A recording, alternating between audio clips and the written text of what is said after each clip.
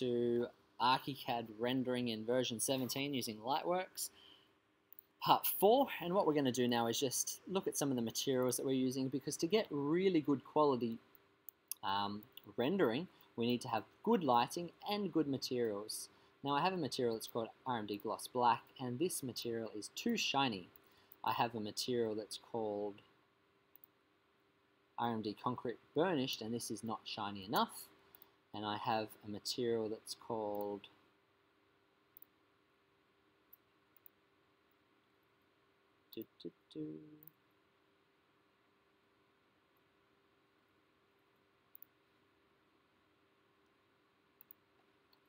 Textile, and it's a little bit too bright. So let's try to adjust all of those. In our surface settings, let's find those materials. RMD Gloss Black. Now it's very important to note that we're doing the rendering in Lightworks rendering engine, so I could either change it here or I could change it in my OpenGL or internal, as long as I would match the settings, because these aren't very complex materials, or not very complex settings. I could do it either way. Reflectance, I want to massively reduce the reflectant value.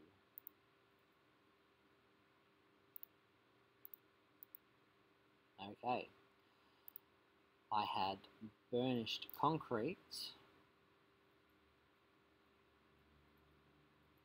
and I wanted to massively increase its mirror factor. I should be doing a lot of other things like displacement and making this better, but I'm not really trying to get the materials to be fantastic for this tutorial. We're really just talking about light, but just to understand light, I think it's important that we've got something that's a little bit more pleasant to work with. And this is just too bright. And there we go. So I'm just reducing the reflection, which is brightness in this case, and diffused factor. Okay, so let's just do another quick render. I said that before, didn't I? And it was a little bit slower than quick. Let's see what's happening. Okay, while that's rendering, you'll see that the window light, which we're using as ceiling lighting, has all these little spheres. These spheres represent lights. So realistically, our ceiling light is not one light, but dozens or hundreds of lights. The point of this is that it gives an even distribution of light. The problem with this is, if we don't want it to be so even, then we need to do something about that. Now that was good. One little click and I've managed to fix a lot of my materials. That's starting to work a lot better now. So let's have a look at what we can do and the differences with that. If I change that from light resolution 1, let's just decrease the intensity firstly. I'm going to make that 60, and already you see by just decreasing the intensity, I'm equally or simultaneously reducing the amount of spheres. Alternatively, I could leave the intensity at 1 and change the light resolution. The higher the resolution, the more light spheres there will be. I don't want lots, but if I only have 1, let's have a look at what that does.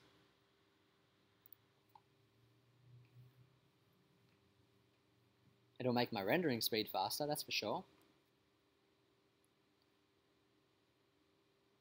But we see it's going to overexpose the area directly where the light is, and it's going to underexpose or make darker the areas further away. Why? Again, because it's not about the shape of the ceiling light, it's all about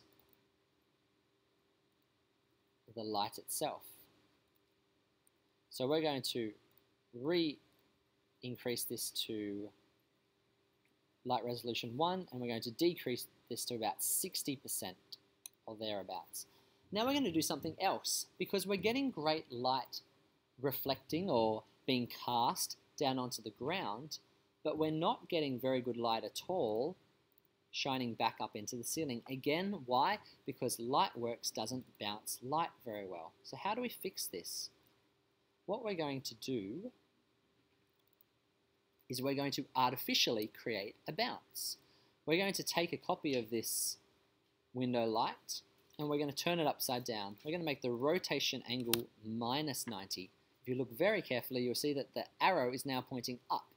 We're also going to go into the set sun position manually and turn its altitude to minus 90, which means the sun is now coming from down in the ground and shooting up.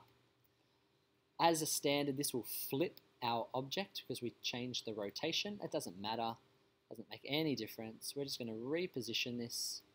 It's best not to have them directly over the top of each other like I just did then, because it makes them hard to find, hard to grab. And of course we need to change the height of this. So I want to have this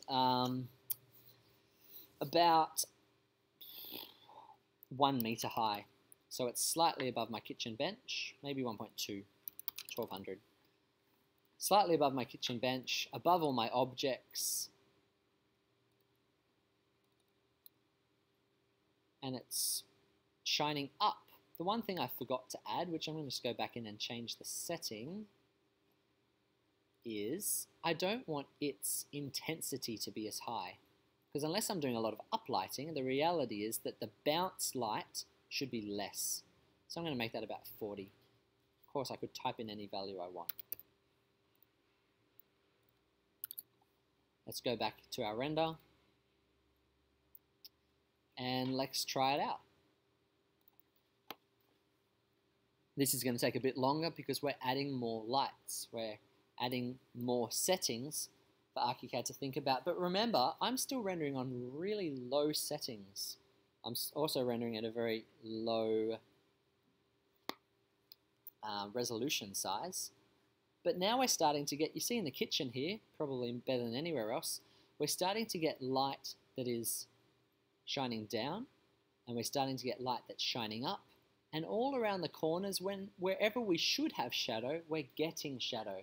Now, I haven't put in proper lights. If I was to do this properly, I'd have pendants, I'd have downlights, I'd have all the actual lights that I'd be using in a real life interior situation. But this was quite quickly done. And of course, I wouldn't need to do so many tests if I knew the results I was going to get anyway.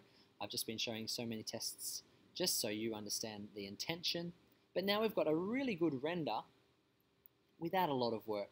Now I'm just going to do one more render and I'm going to boost the settings just so you can see the quality of this. And this will take longer, so I'll finish the video and I'll just have one more video once I'm finished just to show you the final result.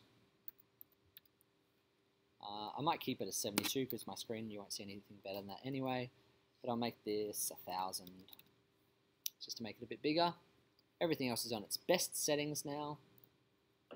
Let's start this off, and then I'll finish this video and come back and look at number 5 just to see the final result.